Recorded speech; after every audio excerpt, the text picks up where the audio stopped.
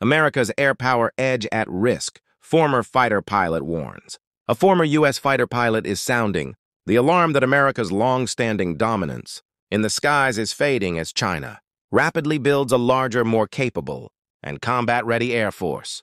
According to retired Air Force Lieutenant Cole Dan Two Dogs Hampton, a decorated F-16 pilot, and the U.S. once enjoyed an unquestioned technological and training advantage.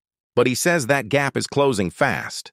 China's People's Liberation Army Air Force, PLAF, has been expanding at a stunning pace, fielding advanced fighters like the J-20 stealth jet, improving pilot training, and increasing large-scale exercises that mirror real combat scenarios. Hampton and other experts warn that the U.S. may be overconfident. Years of counterterrorism, operations in the Middle East left America's forces skilled in ground support, but less prepared for high-intensity air warfare against a peer rival like China.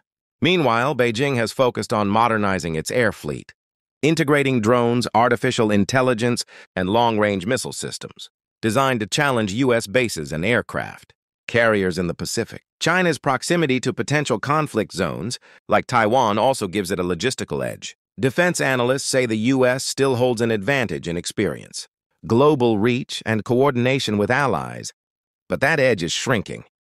Many are urging renewed investment in pilot training, next-generation aircraft, and readiness to ensure America can maintain air superiority if conflict ever erupts in the Indo-Pacific.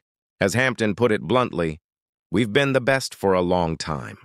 But if we don't wake up, that might not be true for much longer.